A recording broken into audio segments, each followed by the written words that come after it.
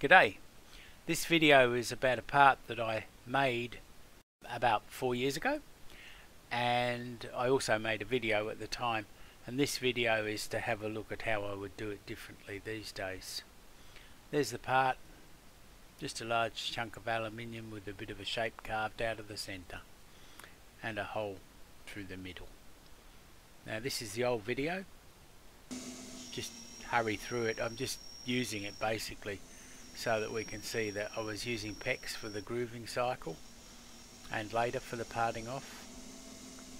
Of course, you really only need to peck with a grooving can cycle. You really only need to peck your first groove, because once you've done the first groove, the second groove has plenty of room for the chips to escape, and the further you go, the more room it gets.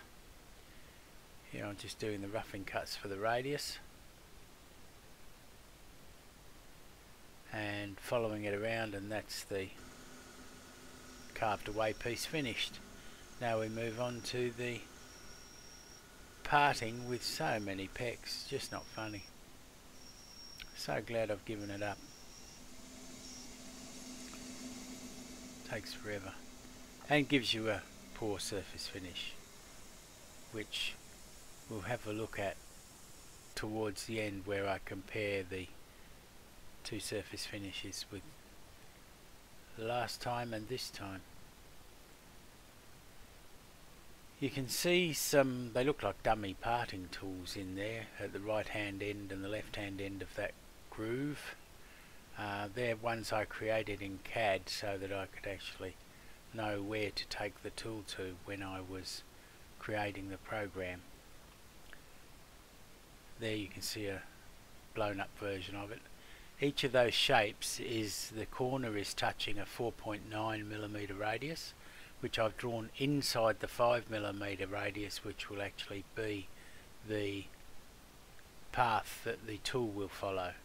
So that gives me some roughing and then some finishing off. That's just setting the tools so that they're both at the same Z position. That way they either both miss the chuck or they both hit it. Here we're doing 2400 RPM with a feed of 0.1 with a 6mm drill. That's a deep hole jobber drill. They tend to get rid of swarf really nicely. The part, the drawing for the part says an 8mm hole. I'm not making these for a customer, I'm making these to create this video. So a 6mm drill was the one I could find, so I used that and just parted a little bit deeper. Parting tool didn't mind. So I'm taking a decent cut there. One, because I was going to anyway, because I didn't want any side loading on the tool, but the guy that cut them for me, these blanks, actually left another millimetre on as well, so I ended up with a little slice coming away. And this is the grooving cycle, the grooving can cycle. Yes, let's move it along.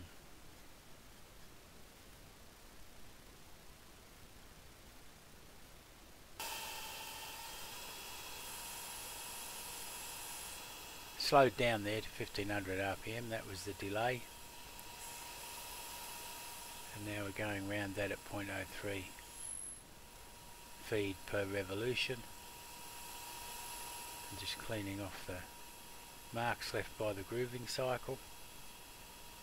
This is at 2 times normal speed, so you can see, imagine how painfully slow it was to watch. And then we go in the parting off with one move. No pecking, chips coming out nicely. It's not a bad looking part if I do say so myself. There you go, that was that one. Now this one I wanted to make a few changes and I forgot. I just started the program. So when I got to about here I stopped the program because I wasn't happy with that effect. I hadn't set the grooves shallow enough or narrow enough in the grooving cycle. So I stopped it and set it up to do better, and you can see there's no fins being left now. Also changed the speed so it ran at 2400 throughout. I think that was about it, but I just didn't see the point in letting the other one finish. Yeah, so this is 2400 RPM at 0.04, whereas it was 1500 at 0.03. Just wanted to see if there was any difference, that's all. This is moving nearly as quickly as the other one did at 2 times.